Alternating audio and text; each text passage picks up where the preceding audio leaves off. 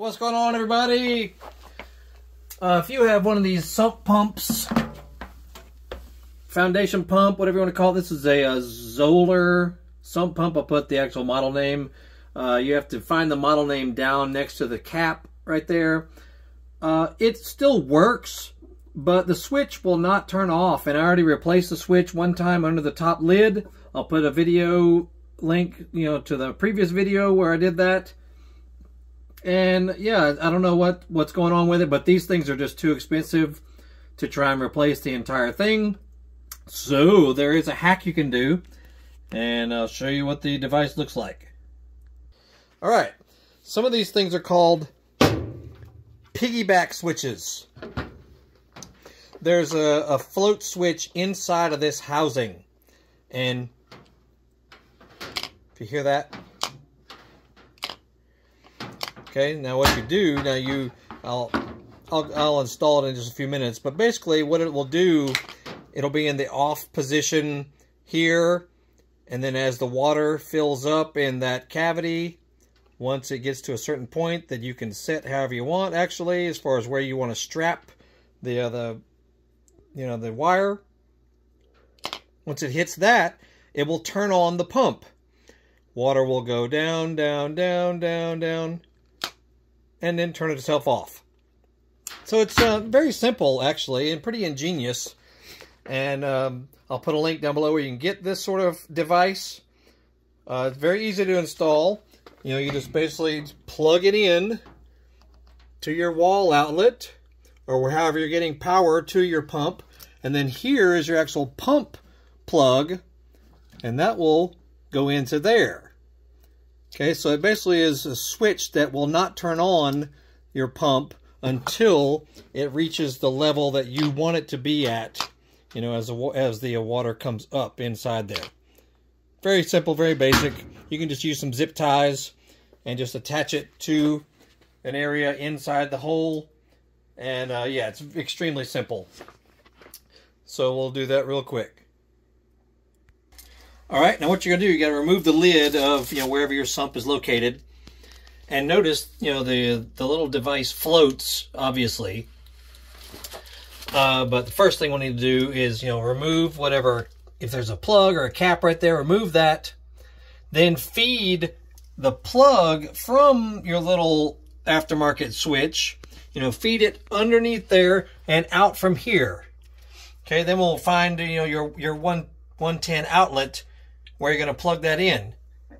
It's important when you purchase this little device, make sure you get the correct length of cable that you need, because there will be different options. You may need a 6 foot, 10 foot, 20 foot. So measure how far it is from your pump to the plug-in, and make sure you purchase that length that you need. Okay, now basically, so you need to attach the cord to the pump itself, like this PVC tube that comes up and out and goes outside the foundation.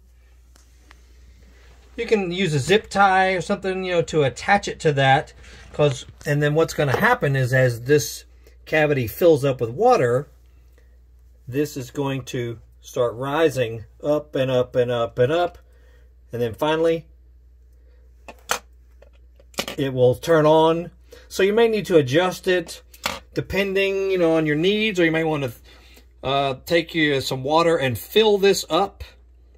If it's not already, fill it up so that way you can go ahead and set it now, and then you can put your cover back on and not have to come back in here. Or you may need to get a water hose and and fill this up a good bit more, so you can set it to come on where you want it to, as far as how much water is in the chamber. So really, that's all there is to it. It's very, very simple. So in order to, set this properly, you're going to have to test it out while it's open. So go ahead and plug in the pump. This is the actual pump cord to the new little piggyback switch cord. Okay.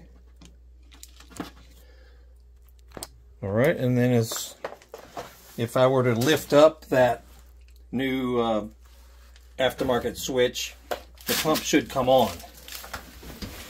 A little tight in here, so excuse me. Okay, watch what happens. As if the water were coming up and up and up. There it goes.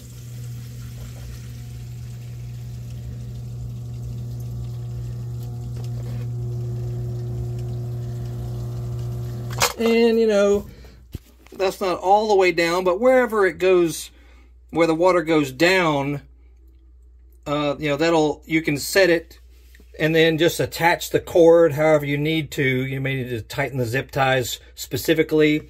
So you might have to experiment with it a couple times. And, you know, and then it should work fine.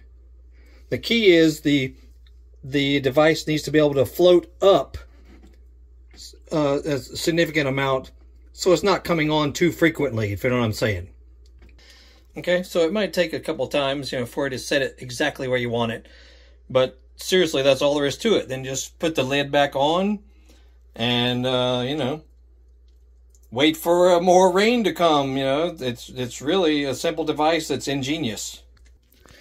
So make sure you check out our channel. We got all kinds of stuff on there that may help you relating to working on the house, working on your car, your dirt bike, your ATV, your scooter, all kinds of stuff. So check it out. And if our video helped you, make sure you click the thanks button that's underneath the video screen. Same with any monetized YouTube channel. If their video helps you or entertains you or, you know, does you a favor or whatever, make sure you click thanks underneath and shoot them a donation. We all appreciate it very much. And look for our social media links and eBay store links underneath the screen and in the description. And that's it. Y'all have a great day. We'll see y'all later.